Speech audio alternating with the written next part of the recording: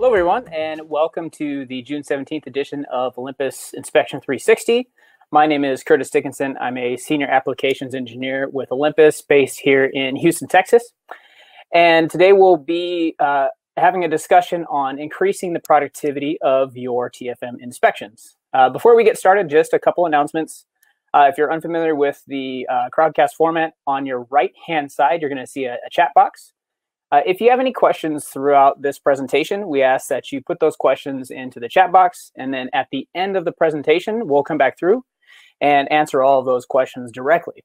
The second is that we have a sponsored giveaway during this presentation. About midway through, we have a video that'll play, and in the middle of that, we'll post a question in the chat. The first person to answer back in the chat with the correct answer will receive that giveaway, for which we'll contact you following the presentation. Part of this presentation is going to be me speaking to you about a couple different things, and then the bulk of it will be a pre-recorded session. So we'll start things off first by just giving you a little bit of background on what exactly it is that we're talking about here.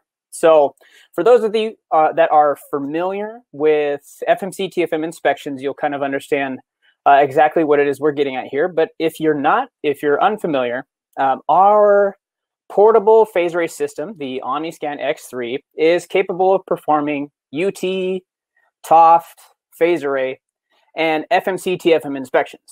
And one of the primary issues or downsides to running FMC TFM inspections can be the slow scan speeds that go with it.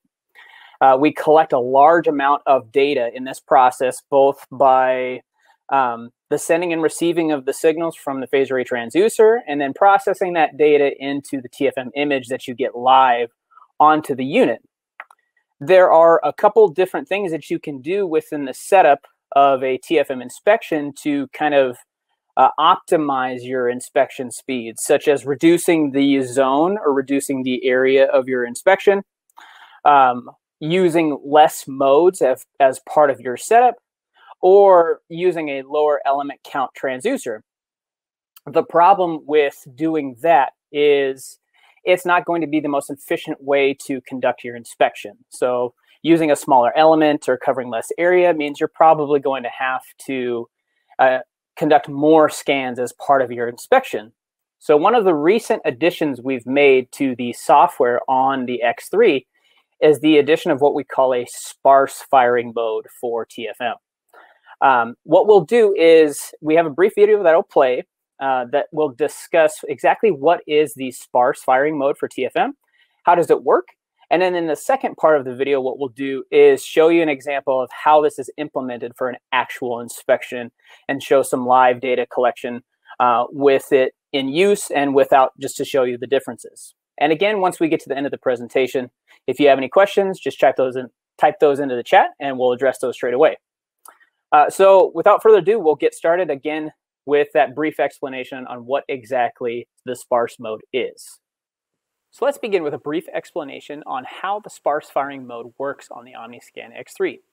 In a typical TFM inspection, we utilize FMC, or full matrix capture, as the means of pulsing and receiving signals from a phase array transducer. And one of the questions that we often get with the sparse mode is this a form of HMC, or half matrix capture? And the answer to that is no.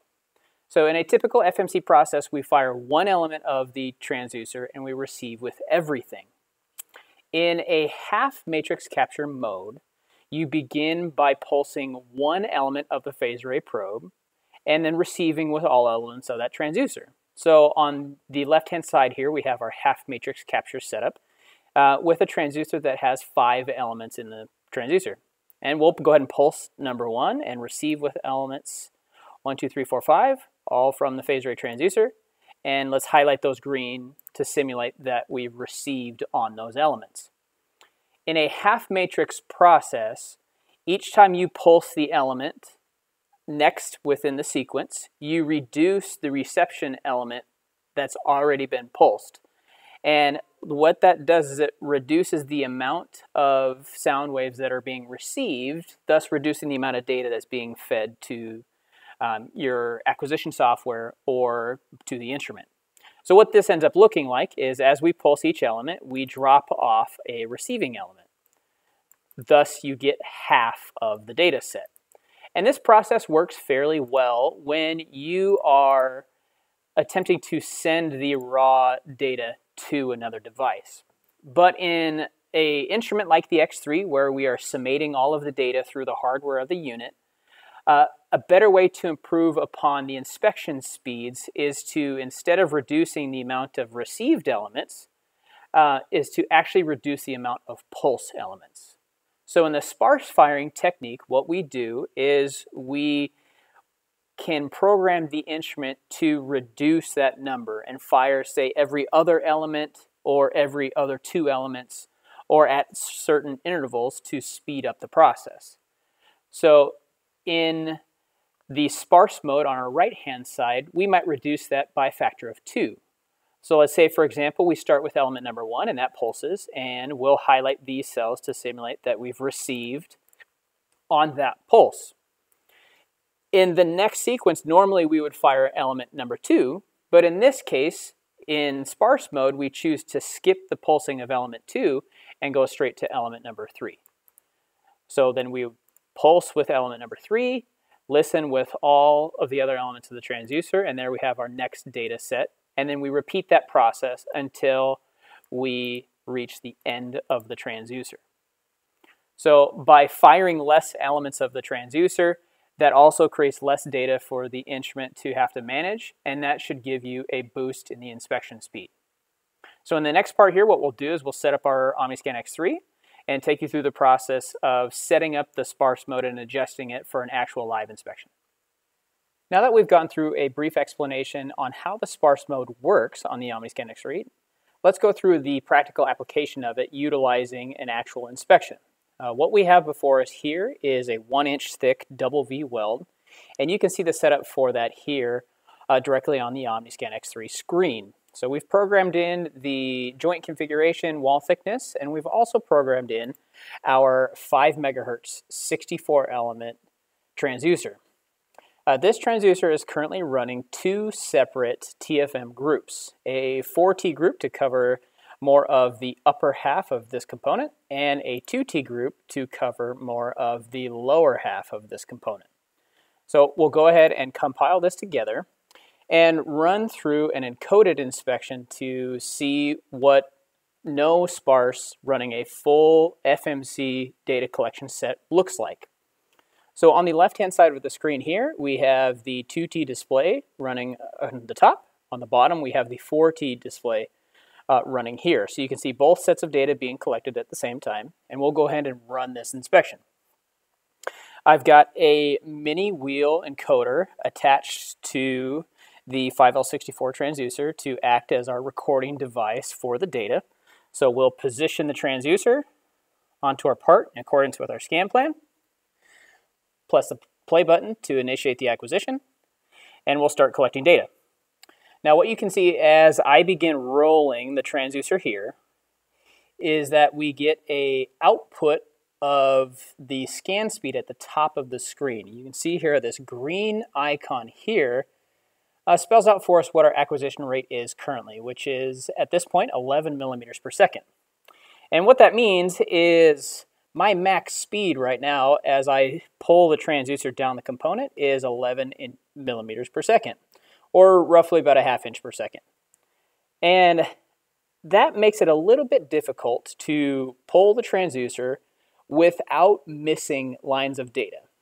As I pull here, if I move too quickly, you can see that that green light flashes red, indicating that I've missed data during this data collection.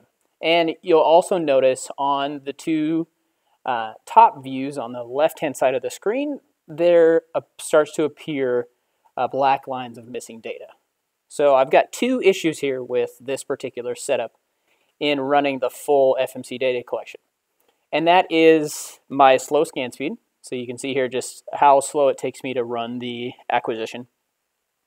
And then the propensity to miss data lines. So what we'll do now is activate the sparse setting and just kind of compare and contrast what that looks like. In our TFM settings, under our pulsar configuration is where we find our sparse mode. Obviously right now it's running full matrix, but we do have the flexibility to apply different levels of sparse firing. 1 by 2, 1 by 3, 1 by 4, 8, and 16.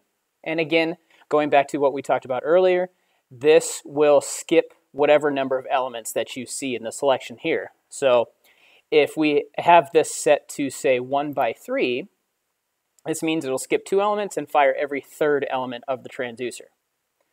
And ideally what this is going to do is give us an increase in the acquisition rate for the system. You can see there, as soon as it finishes adjusting that to the 1 by 3 sparse, we get a significant increase in our acquisition rate. So now, rather than collecting at 11 millimeters per second, we are now collecting at 31 millimeters per second, which is a significant jump. So we'll add a little bit more couplant here just to make sure we're coupled well. I'll go ahead and reset my acquisition here on the unit.